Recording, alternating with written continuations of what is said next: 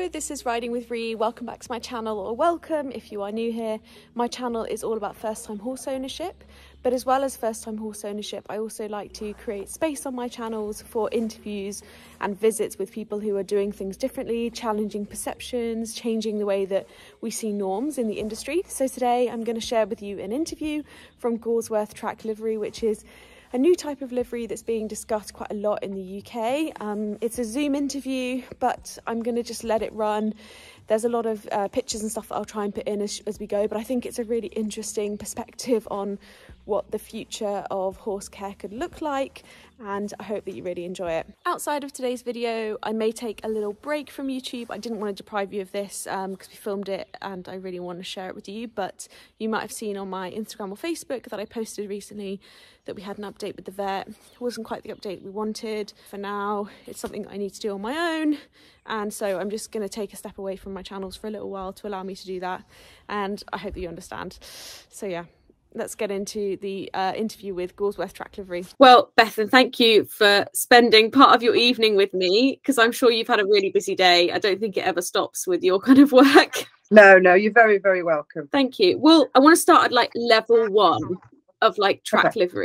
What is track livery in its most basic form? The easiest way to describe a track system is, say you've got a square field, and then you'd put obviously you have your fence that goes around your field, and then you'd put another internal fence within it. So that would then create a track, and you would have all the resources at different places. So you would have your hay, so you'd have hay stations dotted around the track, and then you normally make sure your water is the furthest point away from the food source. So for us, we have our barn, so it's our shelter with the water in, and then we have hay dotted around as far away as possible. And then from there, the sky's the limit with it. So you can have that enrichment of brushes, mineral licks, aromatherapy stations. Herb garden is going mad. Got fennel here, mint, celery, marigold, calendula, whatever you call it, more mint, milk thistle, which is going mad. I am going to have to weed it a bit, like prune it down or whatever. And then this is chamomile. That still needs kind of growing out but not up. I don't know if they're ever going to be able to reach it. I might pull a bit up. See if it's pull it out, maybe put it there. So yeah, that's pretty much on its basic form. So I want to get onto Gawsworth and your specific setup there, but before we do, why do people do track livery? Why not just have horses in a big paddock? Why track livery? It originally kind of came from people struggling with horses that are overweight or laminitic or can't graze lots of lush growing grass. So you know, you've got a horse, it's come down with laminitis or it's obese, and the vet says to you, this horse can no longer be out in a field. And then you're left with either box resting them, either just being turned out in a menage or just being ridden. And I think many people would agree, but that's not any kind of life for a horse to live in a box. So track systems are there. You could turn to a track system then, because a true track system would be fully surfaced. I'm not saying they have to be. Many people do well without surface track. The horse then can have unlimited access to freedom, friends and forage, and they don't have to compromise on any of that with eating too much grass or any problems with laminitis or EMS or Cushing's that kind of get exacerbated by a lot of grass. So, and then there's the other people that want to use it for barefoot rehab. So there's the surfaces that are involved, navicular, again, laminitis. And then now we are seeing more and more normal livery horse keepers coming to track system just for a more natural life for their horse. Yeah, so I actually asked my Instagram audience what questions they had for you, and one of the questions was, do you get non-lame horses on your track livery system? So it sounds like that is becoming more commonplace. Yeah, absolutely. In the beginning, it was more just like fat ponies, laminitic rehab cases, but now we do just get horses that are non-lame, just want to live a happy life, being free. We get a lot of horses that are for retirement, but they don't want to just have them just chucked out in a field. They want them to be looked after daily. Yeah, I mean, I think I discovered you when, so my horse is currently on quite a long time, but a box rest at the moment. He had a pedal bone fracture early last year, and it's been a long time. And there was a point at the end of last year where we thought we were going to have to retire him. And so I think that's how I found you. I was looking at retirement liveries and things, and I think you on Facebook, and you have a huge Facebook fandom, and I love it. I like every day I like get your little videos up of like a horse is doing something on the track, or a new horse being introduced, or like something's going on. It's like a little soap opera. And yeah, so talk to me about Gawsworth. Why did you set it up, and what is it? What is it like there? So originally, I got with my now husband 5 years ago, and we'd met on a livery yard years before, a traditional livery yard. So we'd been normal liveries on a normal livery yard, and we had the opportunity to set up a livery at the family farm. And my husband's father at the time was always, we had just a few grass liveries, and he was always moaning, oh, the horse are churning up the grass, and oh, you know how farmers go on about the grass.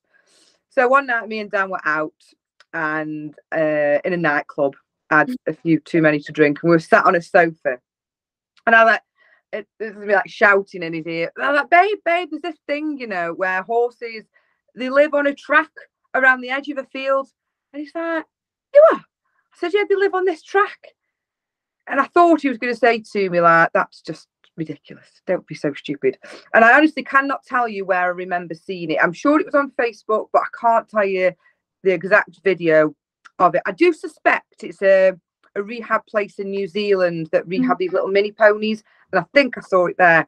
Anyway, he was like, that's a great idea. Let's do it. I was like, right, oh, okay. So this was in the middle of winter. So I think we got to May, and we started putting the first fence post out. We plotted where we wanted it. We started putting the first fence post out. I got a dicky bird what we were doing. Literally, not a clue. Not a clue. Look, we thought we did. And do you know what? It's fake it till you make it. That's and if that's ever a truer saying, Gawsworth Track Livery is the poster child for that saying. So we put the fence posts up, and luckily it was the summer of, was it 2017 or 2018? I can't remember. We had 6 weeks of blazing sun. It didn't rain. So we got the fence posts in, and we were able to welcome our first liveries, even laminitic ones, or the threat of laminitic, what would get laminitis, because all the grass had burnt off. Each month we got a little bit of money together. We managed to buy a bit more surface and a bit more surface, and I set the page up, and I was very unashamedly me. And I'm like Marmite. So some people love me for who I am, and some people really don't like me. And that's just how Gawsworth Track Livery has grown. So we made it at that track there. We got it fully surfaced. There was already a barn there. It was an old cattle cubicle shed, and we just repurposed it the best way we could and incorporated it into the track, and it became huge. But then we were outgrowing that place very, very quickly, so we had the opportunity to get land basically next door, but it was just a totally green site. So it was 34 acres of agricultural grazing land, and so it literally just had a gate to the field, no road in, nothing at all. So we're, like I say, we were fast outgrowing the other place, and Dan said, right, my husband, is that we'll make just a temporary track now, non-surfaced, so we could go through planning permission to get the fully surfaced track and build a barn. So we did that. We just put a bit of like I've just said, a very, very basic track. But what we did do at our feeding stations, we have big bunkers that are for cattle to eat silage out of. We brought them over and we put them at points around the track. And we also used our concrete sleepers, concrete railway sleepers, which we had on the old track, which you can pick up and move. So we made concrete sleeper feeding pads so it wouldn't get all mucky around the troughs. So we set them up. Dan also built me a polytunnel, which was very. So this is, you've got to remember, this is going from what people saw was that our first track was it was a good track. And so we had to kind of take a step down. So we've gone from a fully surfaced track to this temporary track, and beginning of the summer, so it was about April, maybe something like that. It might have been a bit earlier than that. And we've got it set up.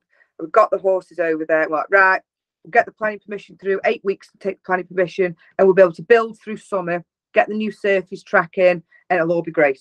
Well, COVID said no, and obviously we had a huge backlog. So instead of taking 8 weeks, the planning permission took 9 months.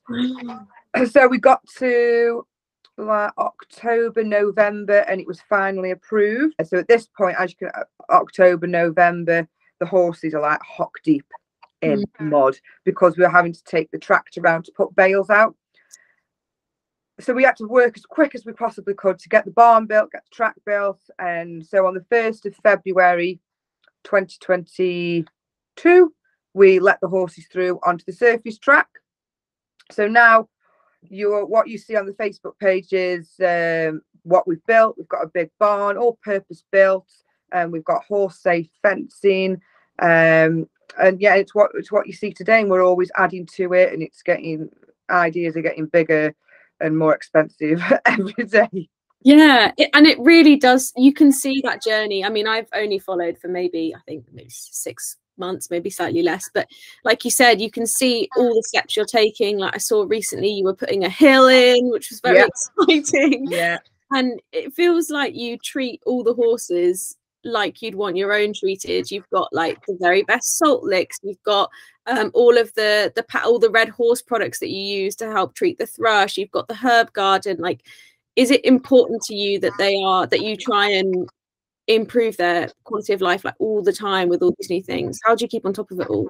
4 of the horses on that track are mine anyway. So, and then when you're looking after other people's horses, there's an added pressure. It's a good pressure though, because you can't slack or miss a beat, because you just can't, because the owners are coming down, and so and they all become my pets. They're just my babies, and there's some owners we don't see for years.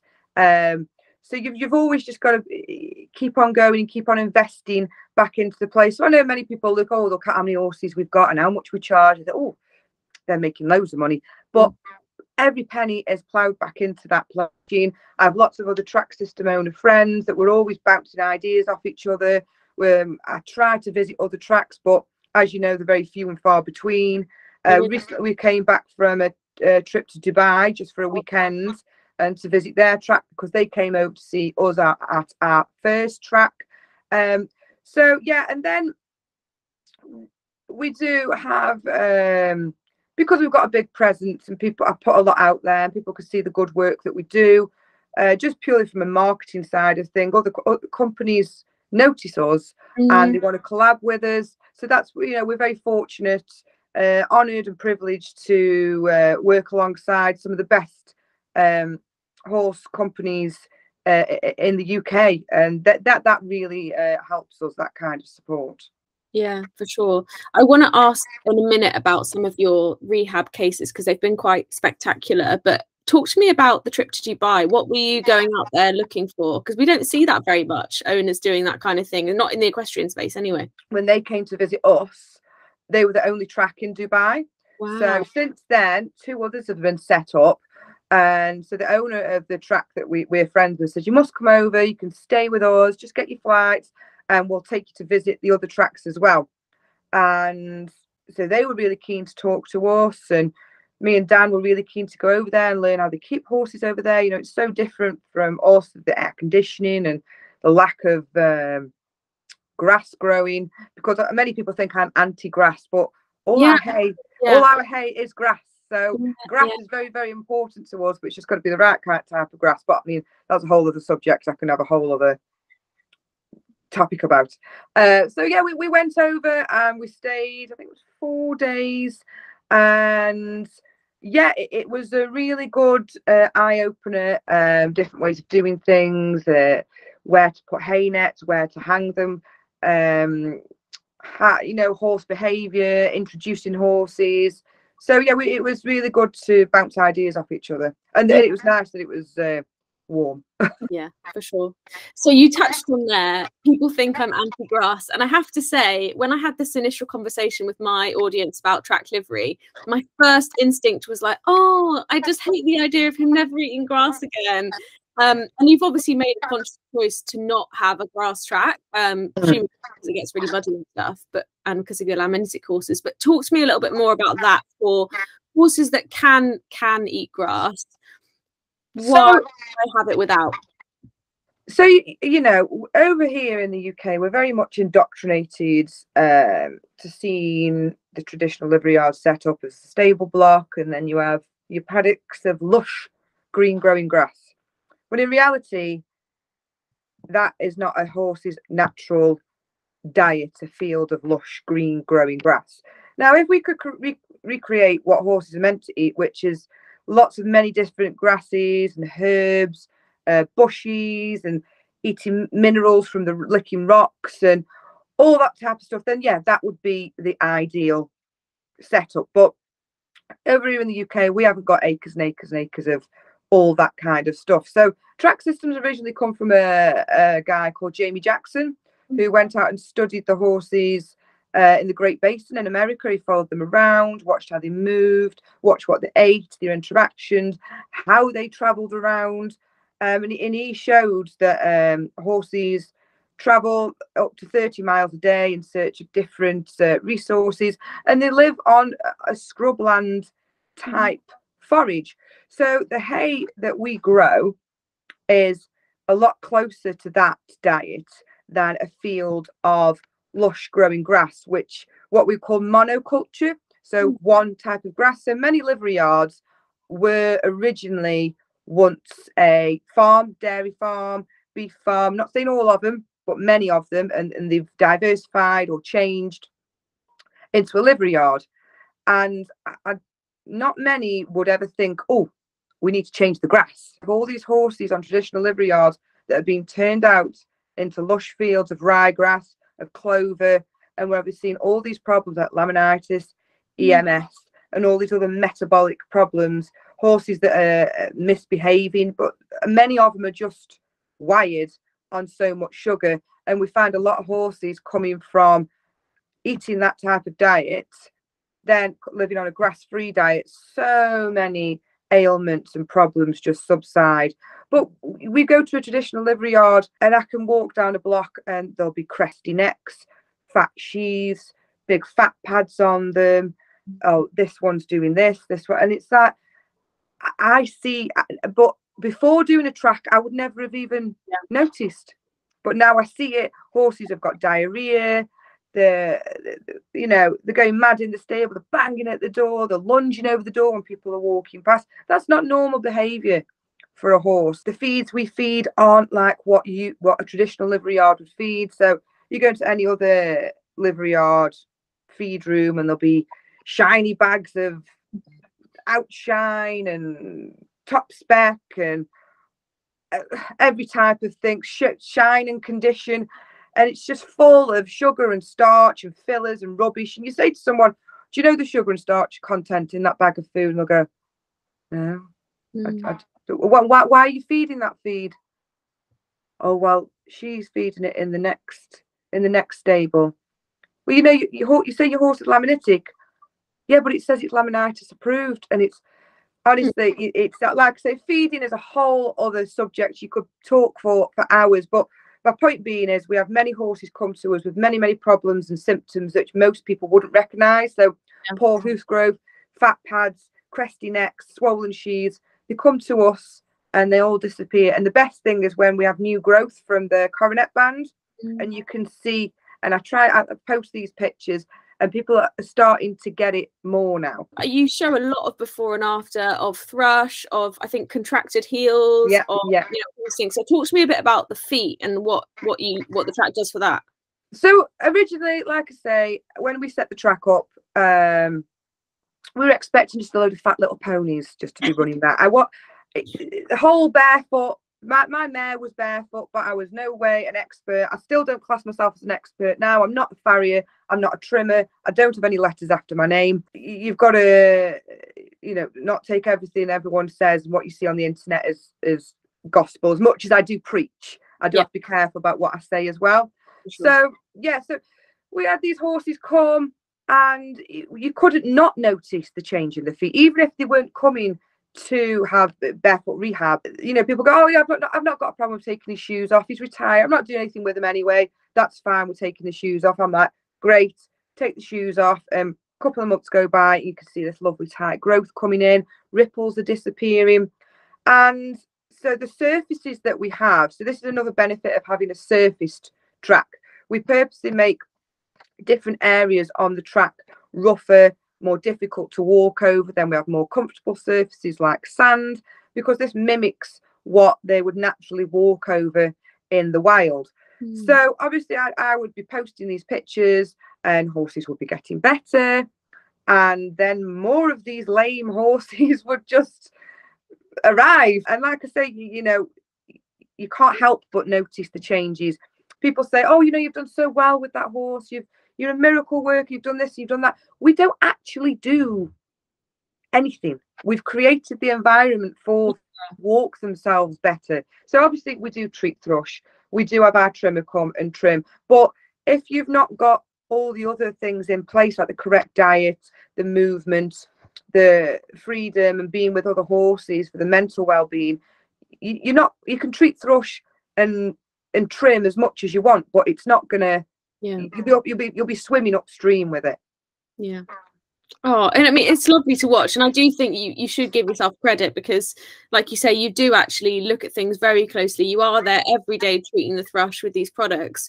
So track livery is not very common at the moment in the UK. There's not that many yards. But if someone wanted, say someone's on a traditional livery yard like myself, and they want to take some of the steps towards more of a track livery style setup, what can they do to give their horse a little bit more of a... First of all, ask your livery yard owner. There needs to be a demand for this. So even if it's just a basic, even if it's just in the summer, because the majority of grass related problems are when the grass is in full growth, lush, growing. I'm not saying we don't have problems in the winter, but you know, you've got to start from somewhere realistic. So even if a few of you could get together and say to your yard owner, listen, there's a few of us, or even if it's just one of you, please can I set up a temporary track around the edge of my field, and then as soon as it starts getting wet and muddy again, you take it down and they go back to living, you know, in a field. So that would be my first thing, because without demand, these yards won't be created. And also then I'd be very closely looking at what you're feeding the horse. Does the horse even need feeding? Are you supplying the right minerals and vitamins? Our horses, I think there's only 5 of them that are fed a hard feed, and the rest get everything they need from the hedgerows, the herb garden, the hay, and the mineral licks we put around. So yeah, so back to what you would need to do. I would be stripping the feed right back and making sure what you're feeding is absolutely necessary. I'd be checking the hay and find out what grasses are made up, are making up your hay or haylage. And if it's full of just ryegrass or just clover, and you're battling things like laminitis and cresty necks and EMS and Cushing's, you know, I have people messaging me and ringing me saying, my horse has been on box rest for 2 months and it's not getting better. What's in the hay? Oh, I don't know. And then they go and look at it or find out, you can get it tested, and it comes back that it's full of ryegrass and clover. It's not going to help the situation. And then, you know, I don't want to sit here and preach, because everyone just says to me, oh yeah, well, you've got an amazing track. It's very easy for me to sit here and go, just move, or yeah. So you've got to be realistic as well. But if a livery yard's not supplying turnout in the winter as well, where they're getting out, and you know, they're not having the freedom and the forage and the friends, then in my opinion these livery yards aren't fit for purpose. And that'll be a very emotive thing for me to say, but it's something I really stand by, because at the end of the day, it's the horses that will be suffering. But I see so many livery yards and owners that are happy to have, oh, they've got a lovely heated tap room, they've got a brew room, they've got a horse walker, they've got a full set of show jumps, they've got a hot horse shower, all that. But then the horses are stood in the stable for 23 hours a day. And it's, you know, what are the livery yards there for? Are they there for the person, or are they there for the horse? And for me, I personally feel like it should be there for the horse. And don't get me wrong, I do not think people are getting up in the morning, or livery yard owners are getting up in the morning and going, do you know what? I'm just going to lock a load of horses up and feed them sugary crap, and I don't care. I do genuinely believe it is a lack of education and a lack of knowledge. So that's another thing I would say to people is there are lots of natural barefoot natural living clinics happening, open days. There's loads of pages on Facebook. There's more books coming out on track system, more natural way of keeping horses. So these are really simple things you can do sat on your sofa. You don't even have to do anything or go anywhere, and there's a wealth of knowledge in your pocket on your phone. It is there if people are willing to, you know, just step away from the traditional side just for a second and look for it. It is there. And that's why, you know, I'm doing this with you today. I have many people asking for interviews and doing stuff, and every yard I'm very busy, and I could easily just say, oh, I can't be bothered. I put enough on Facebook, I can't be bothered. But I thought, you know, there's people like yourself from a more traditional setup, and you're out there showing the world that our way. So I think things like this, it's important for us trackies to speak up and do these interviews. Yeah, well, do you know what? I really appreciate it. And you answered my final question, which was if someone wants to read up themselves, where can they do that? So I know that you are featuring in a book that's coming out, or it has already come out. Yeah, so I'll shamelessly plug Amy Dell Anthony's book. It's Horse Track System. It's a guide to keeping your horse more naturally. And yeah, it's a really good book. It's really easy to read, loads and loads of pictures, really good quality pictures, case studies, track building, fencing, where to put your hay, how to tie it up and what areas. Really 100%. You can get it on Amazon, and you can get it off her website. I'll see if I can get a list of links that we can that'd be great. But yeah, well, do you know what, it's a really good conversation, and at times uncomfortable, because, you know, I sit there when you're speaking and I'm like, oh, I do that, and oh, I've done that, and, you know, I mean, myself, my horse is literally on box rest, which is not a choice I want, but it's happening. And so, you know, it's that thing of being comfortable in the uncomfortable, I think, as a horse owner. And as you said, just taking that moment to step into a slightly different way of thinking and educate yourself a bit more, so that we can all hopefully take steps towards putting the horse first.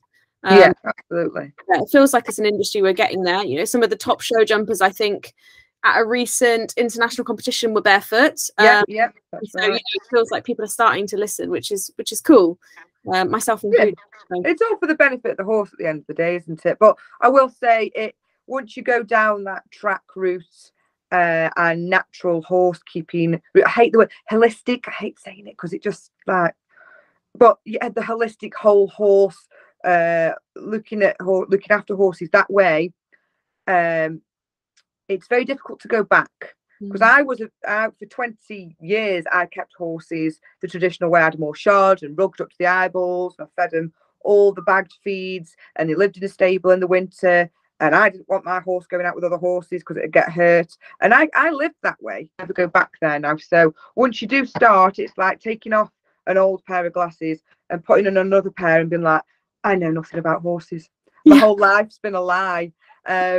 So yeah, it's once you start down that route, and you know, I would always urge people, if you can, to when track liveries are having open days, to go and see it for yourself. Yeah, well, next time you have one, I'll make the trip up, because I think they would love to see that. My audience. Yeah. Well, you know, you're welcome to come. I don't know if we're going to get a open day this year. I'm not sure. And last year we got married at the farm, so we couldn't do it then. But you're welcome to come up yourself. Yeah. And you can get some content for your channel. Yeah, maybe we could do a little yard tour. I think people would really like that. That'd be lovely. Yeah, it's good, yeah. Well, you know, I won't keep you any longer because I'm sure it's been a long day ahead of a long week. So thank you so much for answering all the questions and being so open and transparent and taking the time. I really appreciate it. Oh, you're more than welcome, honestly. It's been a pleasure. Well, that is it. I hope that you enjoyed this week's video. Thank you so much for watching. I'm sure that Gawsworth Track Livery will be checking the comments, so if you have any further questions, pop those below. As I said, I'm going to take a little break, so I may not be around for a little while, but I promise to give you an update either here or on the community tab as soon as I am ready. Speak to you soon. Bye for now.